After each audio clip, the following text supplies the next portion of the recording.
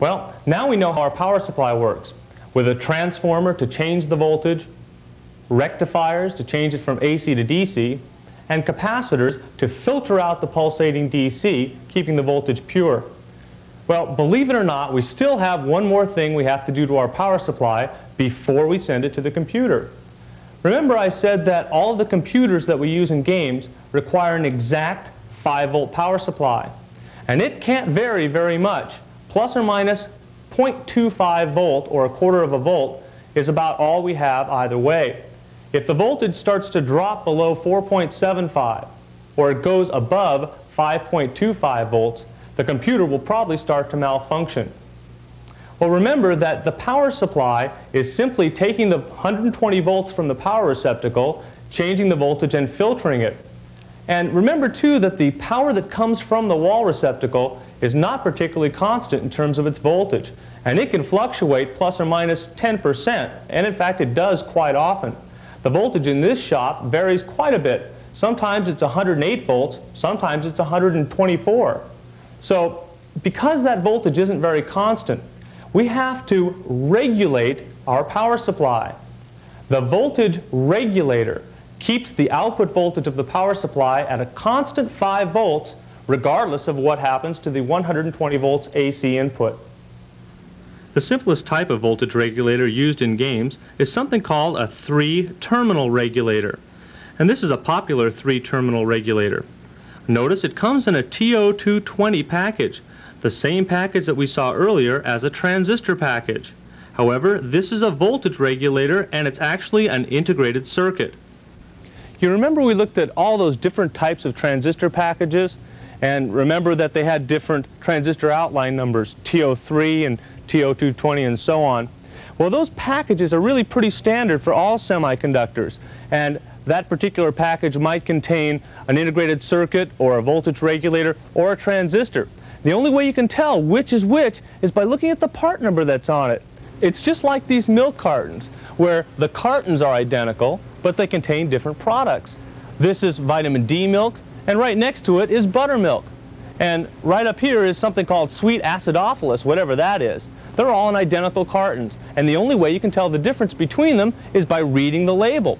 It's the same way with electronic parts. Those packages that we have are really quite standard. The only way you can tell if the part is a transistor or an integrated circuit is by reading the part number. This regulator is one of the 78 series of 3-terminal regulators. These are positive regulators that can regulate up to 1 amp of current. They come in a variety of voltages, and the voltage of the regulator is indicated where the 2 X's are. By reading the part number on this part, we can see that it's a 7805, which is a plus 5 volt regulator. But we also use 7812 and 7815 in games. In schematic form, the voltage regulator is generally drawn as a rectangle. The voltage regulator is installed in the power supply after the diodes and the filter capacitor. That is, after the current has been rectified by the diodes and filtered by the filter capacitor, it's then regulated by the voltage regulator. The way the 3-terminal regulator works is quite simple. No matter what you put in, the output stays at exactly 5 volts. Well, it's not really quite that simple. There are a couple of qualifications that we have to look at, and one of them is the input voltage has to be at least 2.5 volts higher than the 5 volt output. You can't put 3 volts in, for instance, and expect to get a regulated 5 volt output.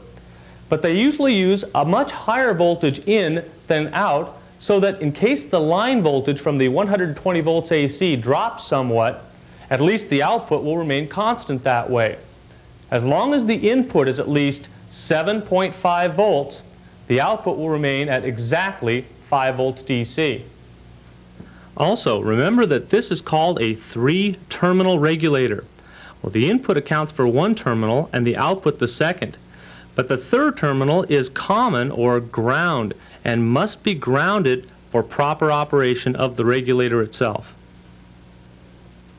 Knowing the connection points of the regulator can really help speed troubleshooting when you're working on a power supply. And this is the connection diagram for the 78 series 3-terminal positive regulators. Notice the common lead is in the center with the input and output on either side.